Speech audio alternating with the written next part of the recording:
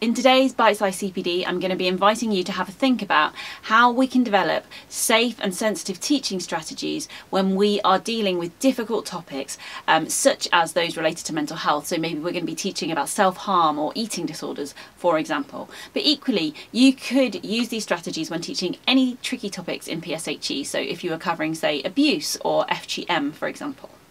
Okay, so number one is to imagine that you have got a vulnerable pupil front and centre. So whatever topic it is that you're talking about, say I'm going to deliver a lesson on self-harm, I would imagine in the centre of the front row a pupil who is currently self-harming. I would try, when I was developing and delivering that lesson, to cater to that child's needs and to keep them safe. If I keep that most vulnerable child safe, then I will be keeping the entire class safe. So my first invitation for you to have a think about this is, when developing and delivering the lesson, what would you need to think about in order to keep that child safe? So you might be thinking about things like your use of images and how you might distance the learning, for example, but come up with as many different things as you can think of as what you would need to bear in mind to keep that child safe. Okay, the next step is to give due warning that this tricky topic is coming up. So you can let pupils know that the topic's going to be covered, and you can let other relevant adults know the topic's coming up as well, because sometimes you won't necessarily know all the needs of the pupils in your class, because perhaps your safeguarding lead or your pastoral staff have got additional information about pupils in your class, and they might know, for example, that child X is struggling with an eating disorder, and you might not know that, so you wouldn't necessarily know to reach out to them. So yeah, recognising that we need to share a little bit more widely.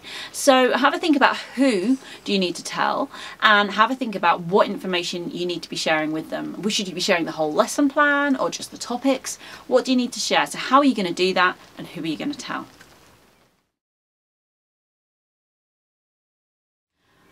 Okay, so number three is having a bit of a plan around what you could do during your lesson if a pupil were to become distressed. What's your plan for managing that?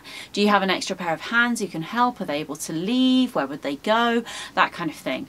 My kind of top tip here is just making sure you've always got a discussion activity up your sleeve. So if you become aware that a pupil looks stressed and you think you need to check in with them, you can get everyone talking, and then you can quietly check in with that pupil. Have a think about what's practical within your lesson. If a pupil were to become distressed, what could you do? Have a plan for that. Have a think about that now. Okay, number four is making sure that you clearly signpost support for any pupils who might be impacted by the issues covered in the lesson, whether that is directly impacted themselves, or if they're worried about a friend, they need to know where to go for help, and what will happen if they do. Have a think about what sources of support you could be signposting, and also how you can signpost them beyond the lesson, because sometimes pupils don't want to be seen to be writing them down. So can you think about putting them on toilet doors, or in planners, or repeating them in assembly, or putting them on the website? What else might you be able to do? So what support should you be signposting? So that's both within school and then also like websites and helplines and stuff. And where can you do that signposting?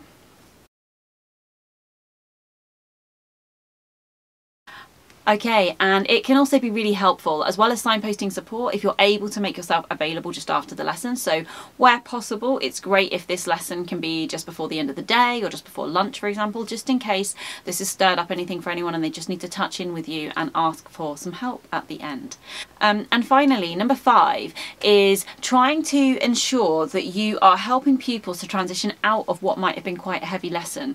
So you might want to kind of lighten the mood essentially and ready them for the next learning that they're about to do. So have a think about what activities could you do at the end of the lesson just for a couple of minutes, just to help kids get back into the right mindset and able to carry on with the rest of their school day, and kind of, yeah, lighten the mood really. What would work well here? What do you imagine being able to do?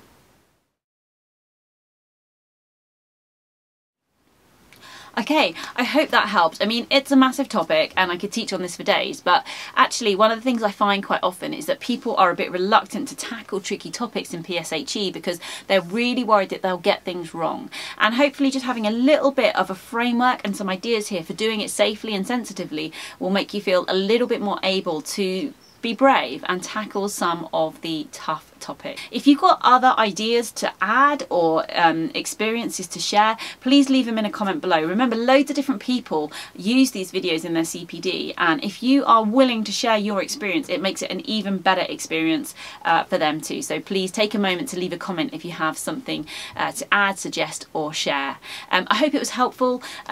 Do subscribe and you will be kept up to date with my videos on Tuesdays and Fridays, and do drop me a line, let me know in the comments if there are any particular topics you would like me to cover in future bite-sized CPD sessions. Hope it was helpful. See you next time. Bye.